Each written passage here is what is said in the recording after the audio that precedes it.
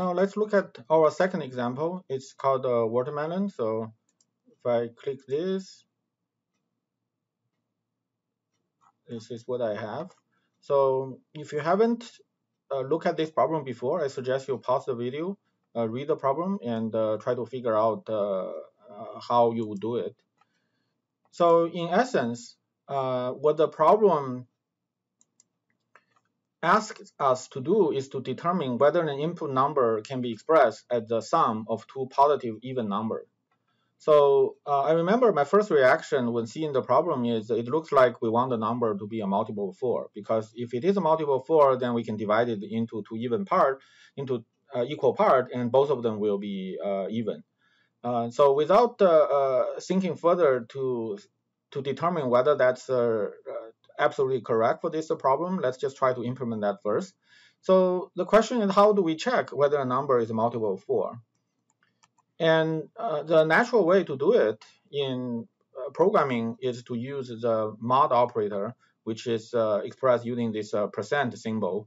So when we write x mod y, that means we want the remainder of dividing x by y. So for example, 7 mod 3 is 1, because when we divide 7 by 3, the quotient is 2 and the remainder is 1. And 25 mod 5 is 0. Because 25 is a multiple of 5. So in some sense, these allow us, this percent operator, this mod operator allows us to determine whether one number is multiple of the other by simply checking whether the remainder of dividing that number is 0. So I want you to think about what will the following 3-line output. So I suggest you to think about it and then type them into your Python interpreter and then see whether your conjecture are correct. So we're actually going to do that on online GDB. So we copy that.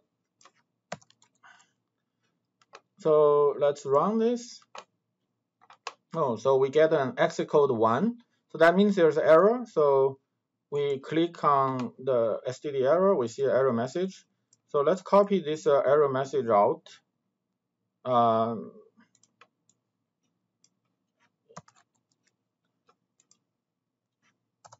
Hopefully this will be a little bit easier to see than in the online GDB window. So what it says is line 1, the error occurs at line 1, so print 12% 0. And the error is a 0 division error, integer division or modulo by 0. So the Python doesn't allow us to do mod 0, so which makes sense because mod is essentially division. It's just that after dividing, we don't want the quotient, we want the remainder. So I'm sure you have learned that in math, one of the rules about division is you cannot divide something by 0. So let's comment this out. So let's not do this and then run the rest of the code. So we get 2 and 3. So make sure you understand why that is the case. So 12 mod 5 is 2, so that's pretty natural.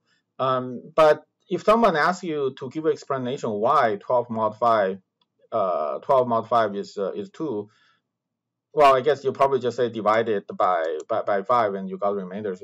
So mathematically, what that means is 12 can be written as the integer times 5 plus the remainder, and in this case, it's 2. And we want the remainder to be less than 5 and greater than or equal to 0. Now, if we apply the same rule on negative 12, what we get is we want some integer multiply 5 and then plus something. So the way to do it, you can think of, we want to find a multiple of 5 that's less than negative 12. So then that will be negative 15. So in order to get negative 15, I'll have negative 3 here. And then if I have a negative 15, I need a plus 2. So it's a multiple 5 and plus 2. So therefore,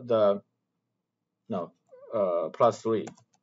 Yeah, so negative 15 plus 3 is negative 12. So the remainder is 3.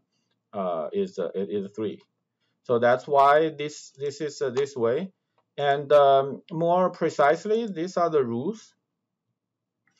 So when y is 0, x% y will result in an error. So because this is dividing by 0. And that means the execution will stop and we will see an error message from the stderr screen. And when y is greater than 0, so x mod y is always a number in this range. So this square bracket means that it could equal 0. So r is greater than or equal to 0. And this parenthesis means that it cannot equal y. So it has to be less than y. So that there exists a integer k where x equals k times y plus r. And Python actually also allows y to be a negative number. And in fact, it allows either or both of x and y to be non-integers. You can use, say, 1.5. You can do 12.5 mod 5.5. And if you are curious, you can figure out what that what those values are, and try to figure out what are the rule behind that, why that makes sense.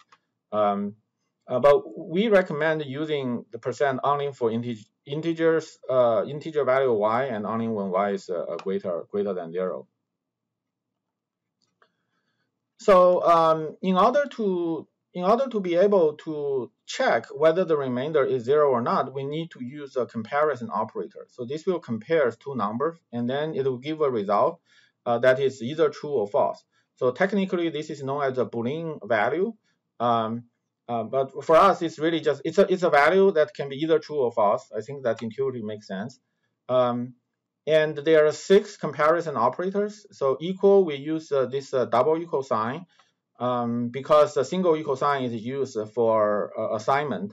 So confusing this single equal and double equal sign will be one of the common errors for beginners. So in your first couple of program you write, you may make those mistakes. So just be really careful when you are trying to write the comparison.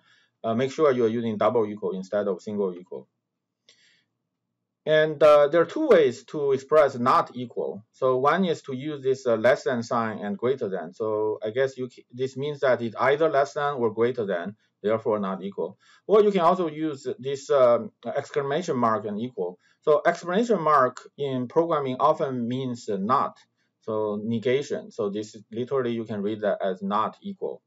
And greater than, less than should be familiar. So greater than or equal to, we use this. And less than or equal to, we use this.